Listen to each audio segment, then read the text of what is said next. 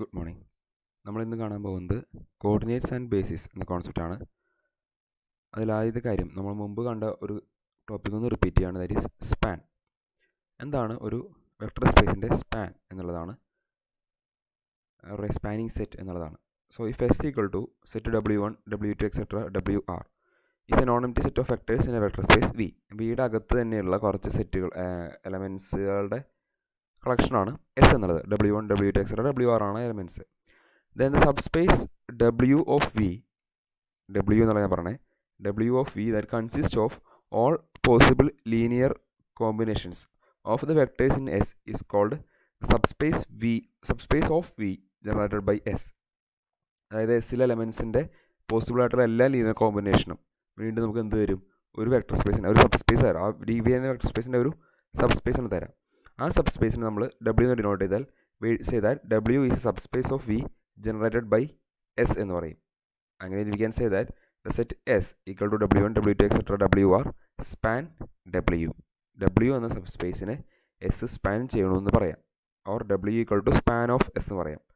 അതിനർത്ഥം ഒരു സബ്സ്പേസിനെ S span ചെയ്യണം. അതായത് ഒരു സബ്സ്പേസിലെ എല്ലാ എലമെൻസിനെയും ഈ എസ്സിലെ എലമെൻസിൻ്റെ ലീനിയർ കോമ്പിനേഷനായിട്ട് എഴുതാൻ കഴിഞ്ഞാൽ അപ്പോഴാണ് നമ്മൾ അതിനെ സ്പാൻ ചെയ്യണമെന്ന് പറയാം. അപ്പോൾ വെക്ടർ സ്പേസിനകത്ത് പറയുമ്പോൾ ഒരു സബ്സെറ്റിലെ എസ് എന്ന സബ്സെറ്റിലെ എല്ലാ എലമെൻസും W1, W2 etc. WR അവരുടെ ലീനിയർ കോമ്പിനേഷനായിട്ട് നമ്മുടെ വെക്ടർ സ്പേസിലെ എല്ലാ എലമെൻസിനും എഴുതാൻ സാധിക്കുകയാണെങ്കിൽ then we say that S span V.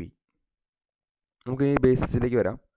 Basis if S equal to V1, V2 etc. Vn is a set of vectors in a finite dimension vector space. നമ്മുടെ vector space ഒരു finite dimension vector space എന്ന് എഴുതാം.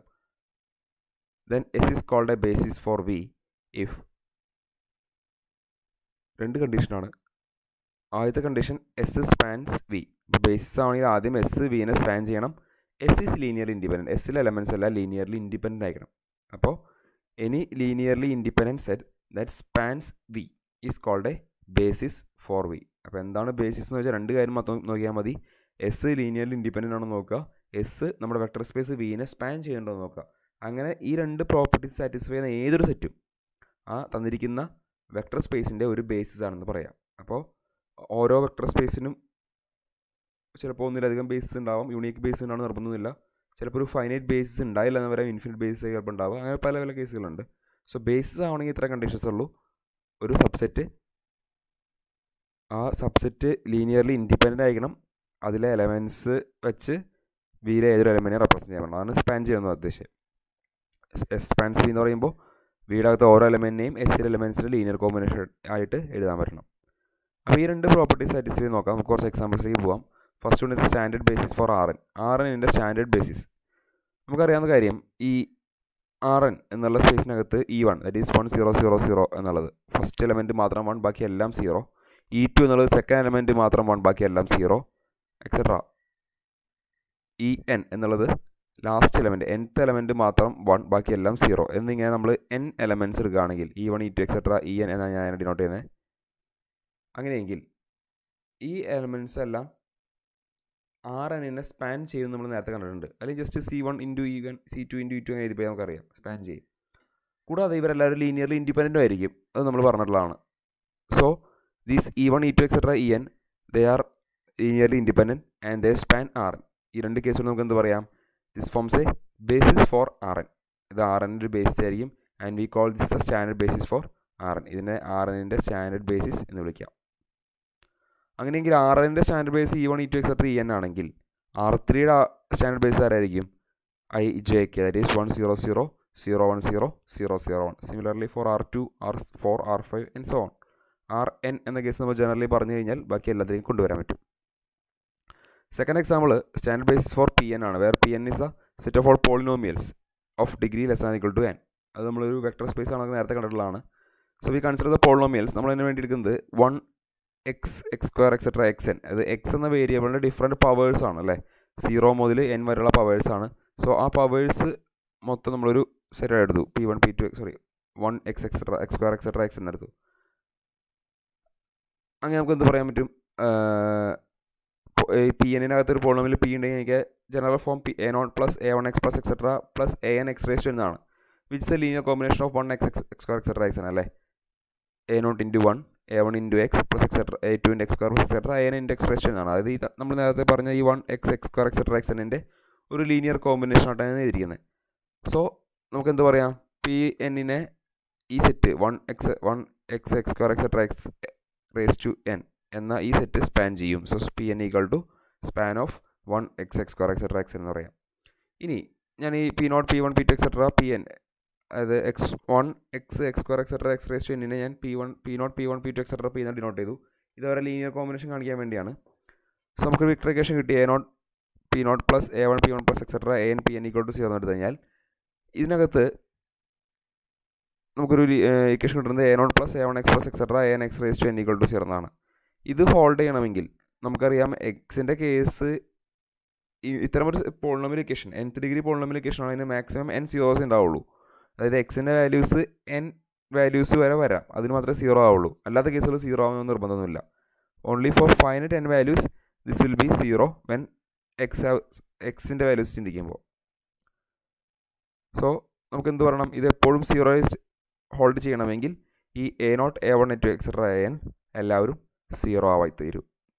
അല്ലാത്തൊരു case വരാണെങ്കിൽ എന്ത് പറ്റും, അല്ലാത്ത കേസുകൾ ഉണ്ടാവില്ല എന്നല്ല, അല്ലാത്ത കേസുകൾ ഉണ്ടാവും, പക്ഷേ ഓൺലി ഫൈനറ്റ് കേസസ്. ഇത് എപ്പോഴും 0 എന്ന് പറയാൻ പറ്റില്ല, ഓൺലി ഫോർ n കേസസ് എന്ന് പറയാൻ പറ്റുള്ളൂ. സോ ദിസ് ഇസ് എപ്പോഴും ഇത് ഹോൾഡ് ചെയ്യണമെങ്കിൽ A not A 1 etcetera A N തന്നെ 0 ആവണം. So we can say that A not A 1 etcetera A N equal to 0 which means 1 X X square etcetera X raise to N R linearly independent. അപ്പോൾ ഇത് base ആണ്, span ചെയ്യുന്നത് കണ്ടു, ഇപ്പോൾ linear independent കണ്ടു. Since these two hold together, we can say that this is a basis for Pn and it is called a standard basis for Pn, polynomial of a degree n, set of all polynomials of degree less than or equal to n. അതിൻ്റെ ഒരു standard base ആണെന്ന് പറയാം.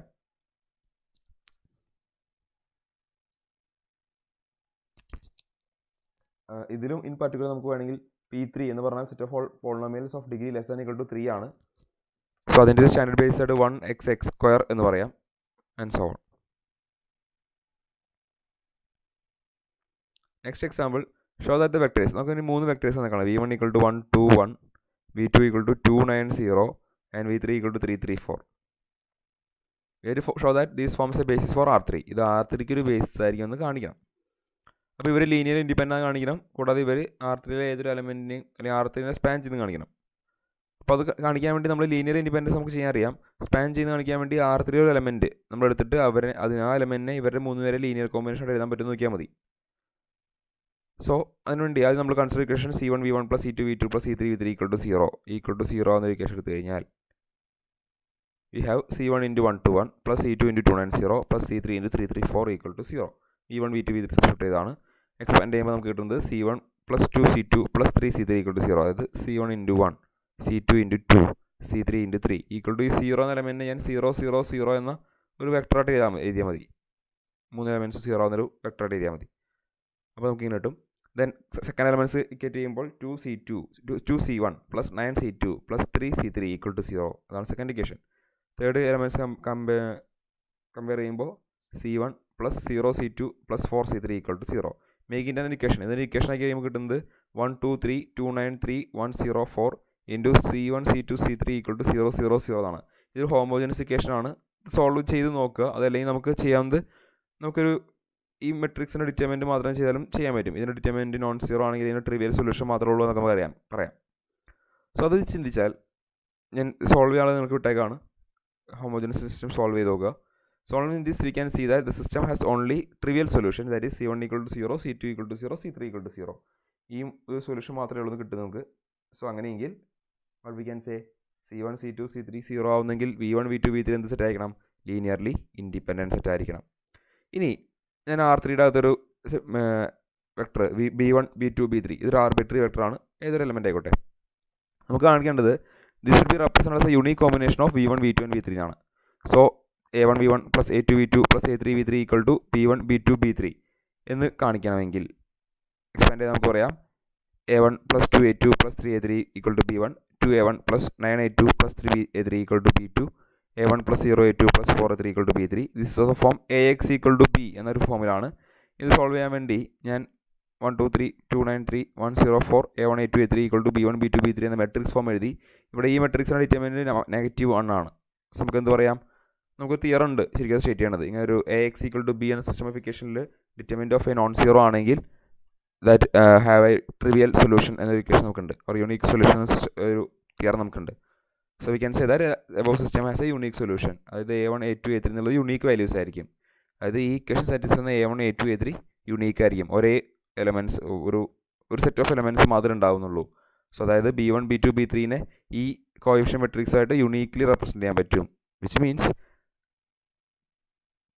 this set V1 V2 and V3 span R3. അതായത് R3 ഏതൊരു എലമെൻറ്റിനെയും നമ്മളൊരു general എലമെൻറ്റാണ് B1 B2 B3 എടുത്തത്. So ഏതൊരു എലമെൻറ്റിനെയും V1 V2 V3 എന്ന എലമെൻറ്റുകളുടെ ലീനിയർ കോമ്പിനേഷനായിട്ട് എഴുതാൻ പറ്റും. വിച്ച് മീൻസ് ഇപ്പോൾ നമുക്ക് V1 V2 V3 linearly independent ആണെന്ന് കിട്ടി, അത് R3നെ സ്പാൻ ചെയ്യുന്ന കിട്ടി. So that is the basis for R3 and thus we have done. Next example, show that the matrix M1 equal to 1 0 0 1, M2 equal to M1 equal to 1 0 0 0 ആണ്. 1 0 0 0, M2 equal to 0 1 0 0, M3 equal to 0 0 1 0, M4 equal to 0 0 0 1. Form a basis for the vector space M22 of 2 by 2 matrices. So നമ്മളതിന് വേണ്ടി M1 M2 M3 M4 linear independent ആണെന്നും M22നെ span ചെയ്യുന്നു കാണിക്കണം. ഇപ്പോൾ linear independent കാണിക്കാൻ വേണ്ടി ഞാൻ C1 M1 plus C2 M2 plus C3 M3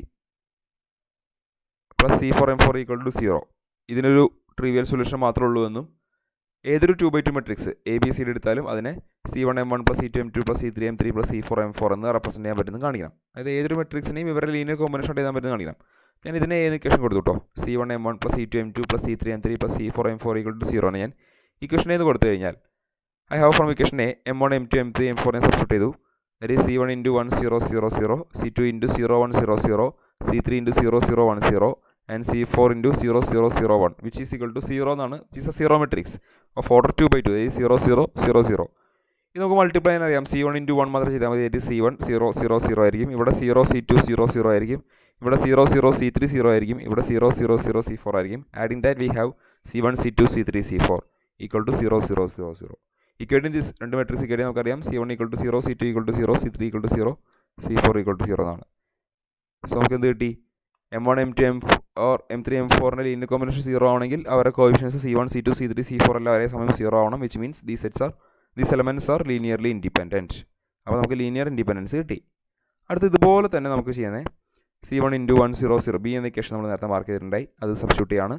C1 into 1 0 0 0 plus C2 into 0 1 0 0 plus C3 into 0 0 1 0 plus C4 into 0 0 0 1 equal to ABCD എന്ന് equate ചെയ്താൽ നമുക്ക് കിട്ടുന്നത് C1 C2 C3 C4 equal to ABCD. Equating these, C1 will be equal to A, C2 equal to B, C3 equal to C and C4 equal to D.